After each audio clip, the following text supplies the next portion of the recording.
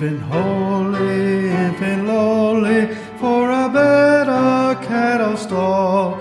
Oxen lowing, little knowing, Christ the babe is Lord of all. Swift on winging, angels singing, Noel's ringing, tidings bringing. Christ the babe is Lord of all. Christ the babe is Lord of all. Flocks are sleeping, shepherds keeping, vigil till the morning new. Saw the glory, heard the story, tidings of a gospel true. Thus rejoicing, free from sorrow, praises voicing, greet the morrow. Christ the babe was born for you. Christ the babe was born for you. It's a beautiful little hymn. 261, Away in a Manger.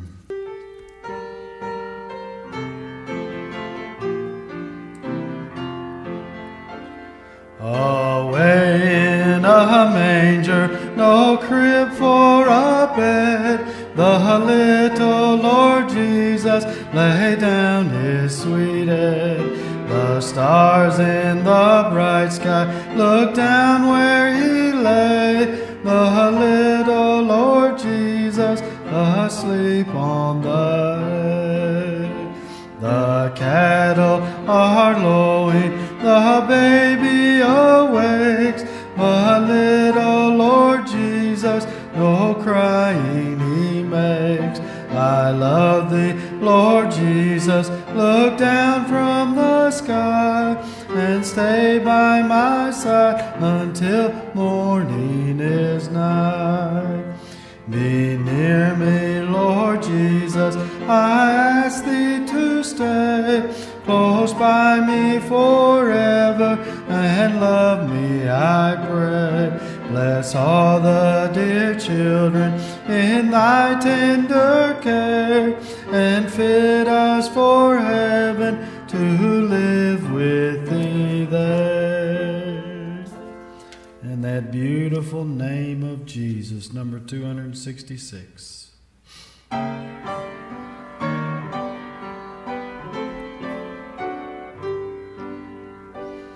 I know of a name, a beautiful name, the angels brought down to earth. They whispered it low one night long ago to a maiden of lowly birth. That beautiful name, that beautiful name, from sin has power to free us. That beautiful name, that wonderful name, that matchless name is Jesus. I know of a name, a beautiful name, that unto a babe was given. The stars glittered bright throughout that glad night, to an angel's praised God in heaven. That beautiful name, that beautiful name, from sin has power to free us. That beautiful name, that wonderful name, that matchless name is Jesus. The one of that name, my Savior became, my Savior of Calvary. My sins nailed him there, my burdens to bear. He suffered all this for me. That beautiful name, that beautiful name, from sin has power to free us. That beautiful name, that wonderful name, that matchless name is Jesus.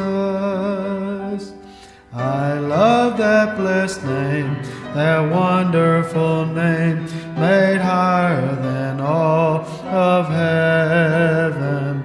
'Twas whispered, I know, in my heart long ago, to Jesus my life I've given. That beautiful name, from sin has power to free us. That beautiful name, that wonderful name, that matchless name is Jesus.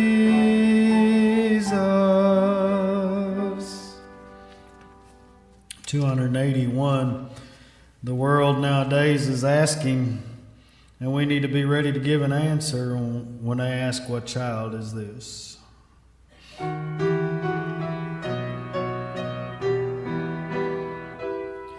What child is this who lay to rest on Mary's lap is sleeping, whom angels greet with anthems sweet, while shepherds watch are keeping? This is Christ the King, whom shepherds guard and angels sing. Haste, haste to bring him laud, the babe, the Son of Mary. Why lies he in such mean estate, where ox and ass are feeding? Good Christian, fear, for sinners hear, the silent word is pleading. This is Christ the King, whom shepherds guard and angels sing. Haste, haste to bring him laud, the babe, the Son of Mary.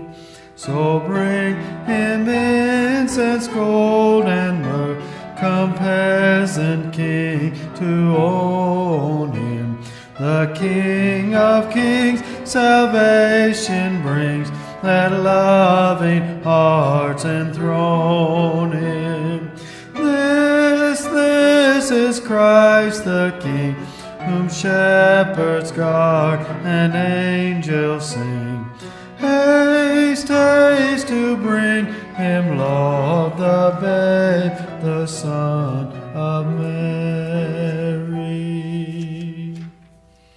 Our last congregation hymn, 267, wonderful Christmas hymns we sing today.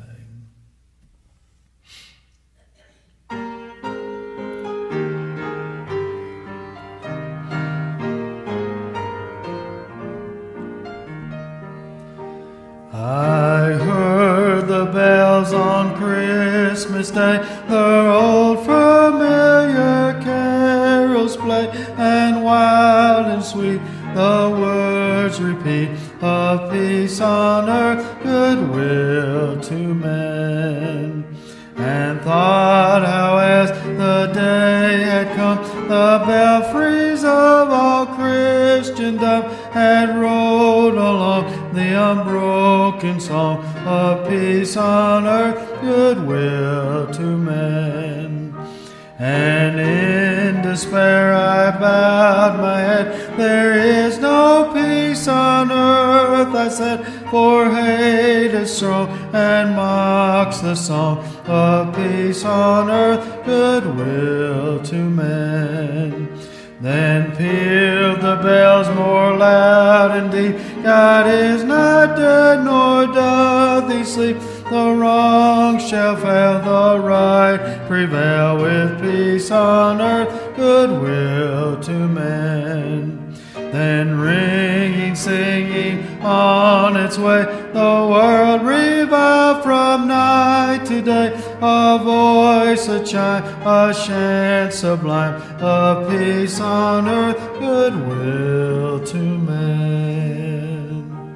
We need to be those bells this Christmas that people hear, because we think that one verse that hate is strong, but God's still alive and serving. I asked Flo to play us a special this morning, I didn't know if I'd have enough voice left, and I still got to preach. So, Flo, play for us, please.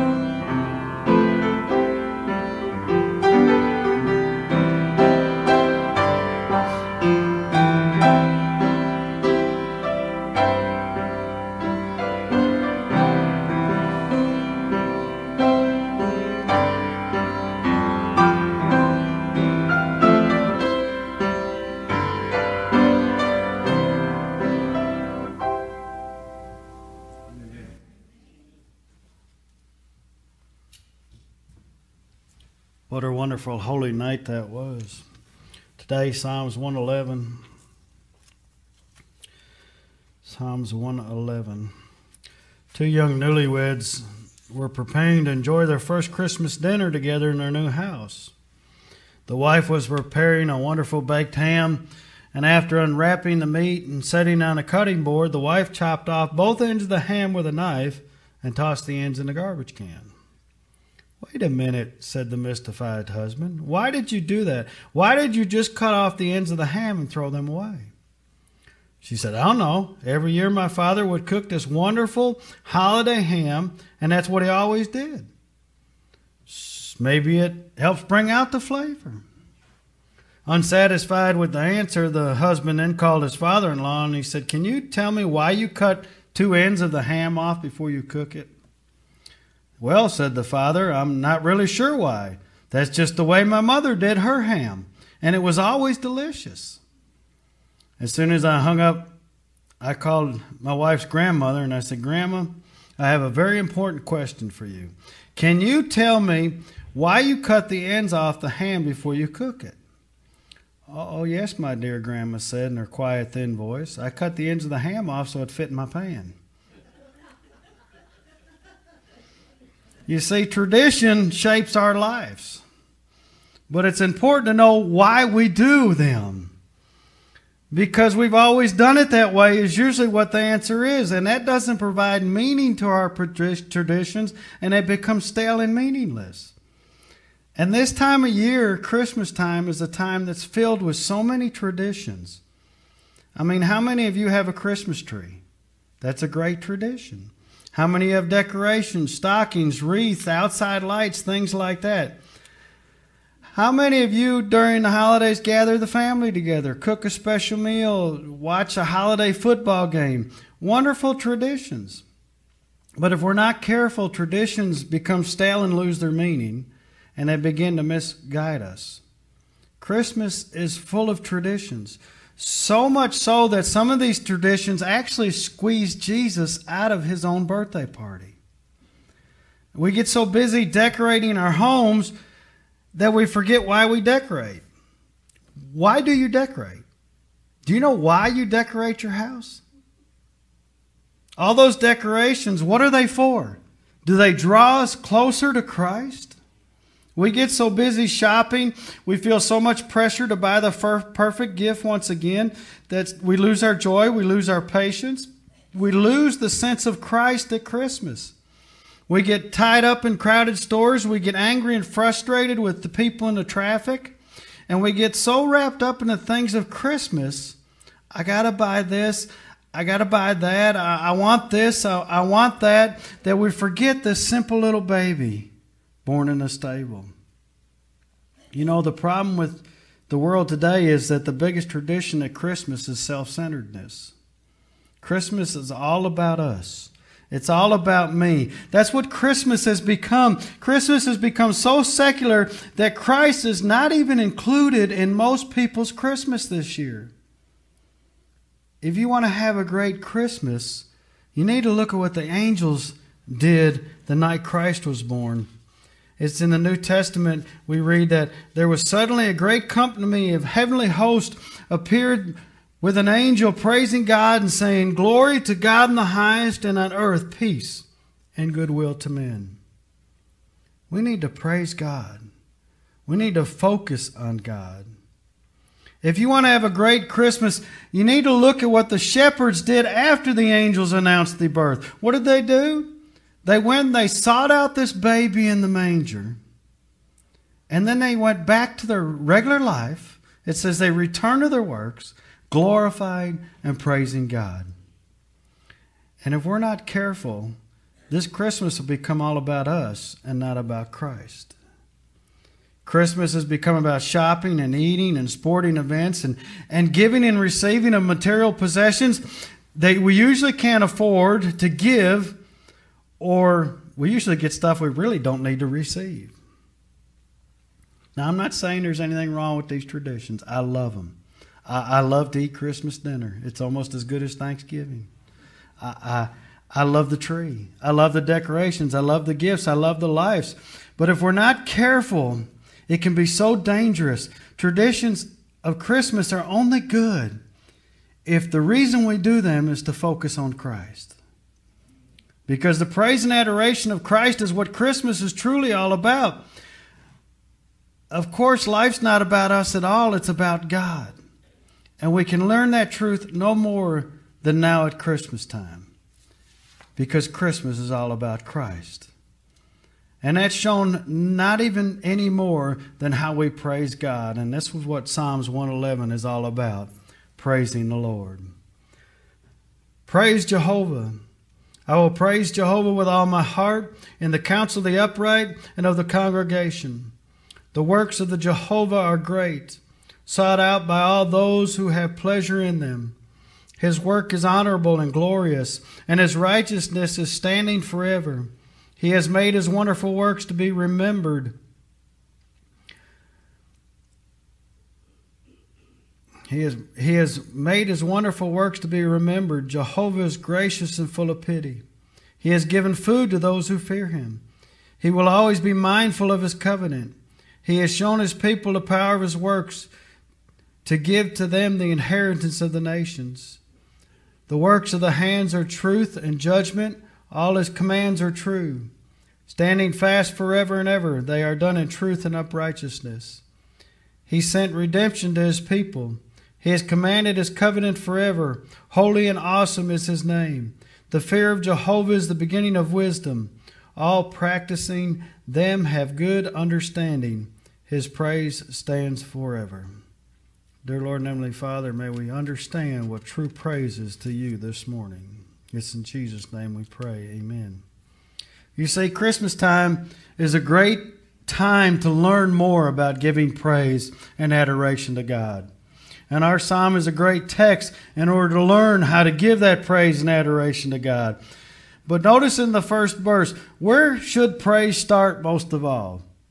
It says, praise Jehovah. I will praise Jehovah with all my heart in the council of the upright and of the congregation. You know, if you have children or you had children, and can you imagine only praising your child in your heart? Never telling your child how great you are, how great they are, how wonderful it is to see what they do. Never taking you want to hear what he did today?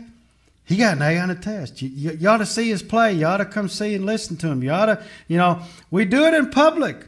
We tell our family and friends how happy we are of the things that our child accomplished.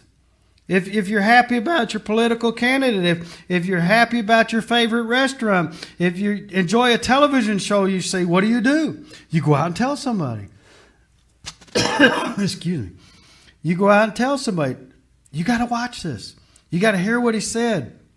You got to go there and eat. Praise can be quiet and intimate sometimes, but praise is most naturally expressed through a public arena. And it says here that Christians need to praise and adore God in public. And specifically this public place right here. In this sanctuary this morning. Praise Jehovah. I will praise Jehovah with all my heart in the upright, in the council of the upright and of the congregation. We're gathered right now in the council of the upright and in the assembly right now of the congregation. Almost all of these times that the word praise appears in the book of Psalms, it's always referring to a group activity, showing us that the church life needs to involve praising God. We cannot be what God wants us to be if we don't include praise. Christians gather together, and there's a special bond of the Holy Spirit that exists here between us, and that enables us to multiply our praise to God. Now, at Christmas time, people don't seem to have a problem coming to church to praise God. You know, church is full of a bunch of CEOs. You know what that is, don't you? Christmas and Easter only. CEOs. We need to praise God at Christmas. Yes, that's wonderful. But our praise shouldn't stop right there. It should be year-round. It should carry out forward from this day. We should be re-energized every Christmas. In order to praise God, we should be going out amongst the world and showing them praise for God this Christmas. Not the thing, you got all your gifts bought? Isn't that what people ask you? You got your shopping done? Is everything wrapped? You all ready to go? Is Jesus in your heart? Are you prepared to celebrate His birthday? Praise Jesus in the congregation. Praise God this Christmas. The psalm also then goes on to teach us how we are to praise God. Again in verse 1. With what? All my heart. Not in a half-hearted way. You know, I think we're most susceptible at this time, Christmas time, to do that. Because of the traditional things we do. The traditional things should help us to focus on Christ. We should be doing things that focus us on Christ, yet they detract us from Christ. The decorations, the tree, the giving of gifts, the family gatherings, all these should help us center even more on Christ. But they don't. They detract us. They stress us out. They make some of us tense sometimes.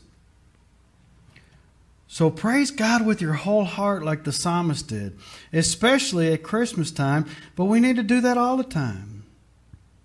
And then the psalmist goes on to list all the reasons, a wonderful list as to why we should praise God. In verse 4 he says, He has made His wonderful works to be remembered. Jehovah is gracious and full of pity. You know, Christmas is a time to remember. We got to remember all the people we got to send Christmas cards to. We got to remember all the gifts we got to buy. We got to remember we got to put the decorations up. We got to remember this. We can remember all the great traditions, but don't forget to remember Christ. Because if you forget that, you've wasted the whole reason for this holiday season. God has caused His wonders to be remembered. We need to remember Christ. We need to remember His birth, His life, His death, His resurrection. Every tradition we observe at Christmas time is fine, but it should center us on praising God and remembering Christ. God has caused His wonders to remember the Lord is gracious and compassionate. If we get nothing else out of Christmas, we need to be assured that the Lord is gracious and compassionate. That's what this holiday is all about.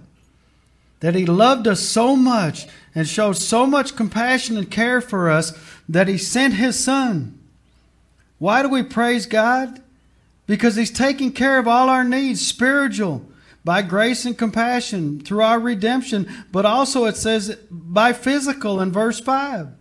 It says, the Lord has provided food for those who fear Him. God has given us wonderful things to fill our lives. And we have all the necessities life could provide for. We also have the pleasures and luxuries in our life. And we need to make sure we're praising God for that.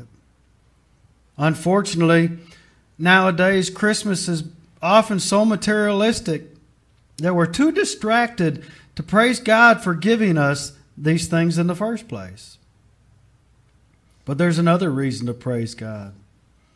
We praise God for giving us what we need spiritually, not just physically. But we praise Him for something else, and it has nothing to do with us. And it's not about us at all. We praise God because He's God. And that's it. The psalmist said in verse 9 that he praises God because God is holy and the name of God is awesome. You know, praising God should not be something specific. You know, it's not, I praise God because He did these 7 things on my list, or did these things on my list that I had. I praise God for doing these wonderful things for me today. That sounds like God's just your employer. And He's done a great job supplying you with the things that you need in life. That's not how we praise Him. You may praise God for what He's done, but the best and purest praise of all is simple praising God because He's God. Because He's holy. Because His name is wonderful. I know of a name, no other name, we sang. You know, Christmas can be a terrible time of year. Stress, traveling, congested traffic, crowded stores, overspending, going into debt. But it should be a wonderful time of year. Christmas should be filled with love, joy, peace, and more than anything, the presence of Christ. Whether it's a great time of year or a lousy time of year depends on whether you're centered yourself or centered on Christ. Christmas time, a wonderful season, a wonderful time of year. Focus on the babe. But understand what He did by coming in that manger. And make Christmas be a time of praise and adoration for Christ.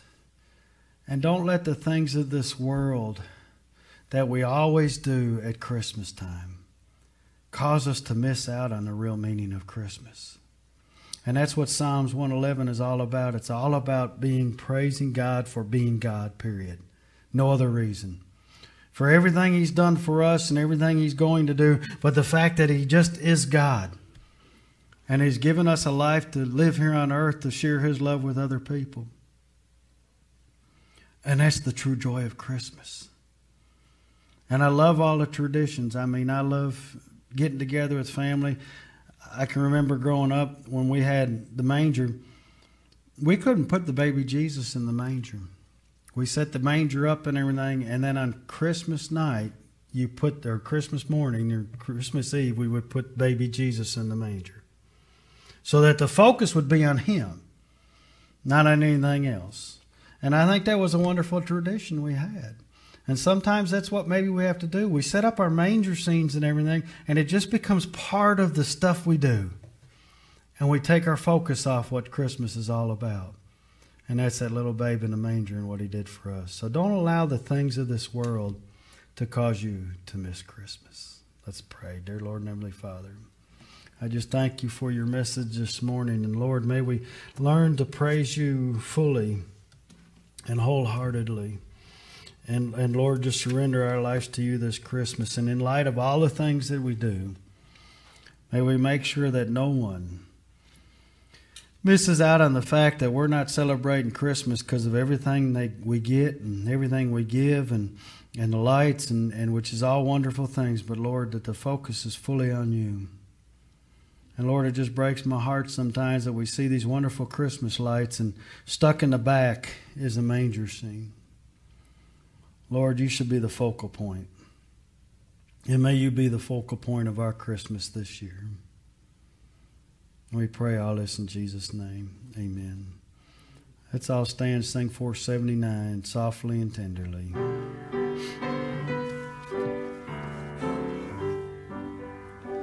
Softly and tenderly, Jesus is calling, calling for you and for me.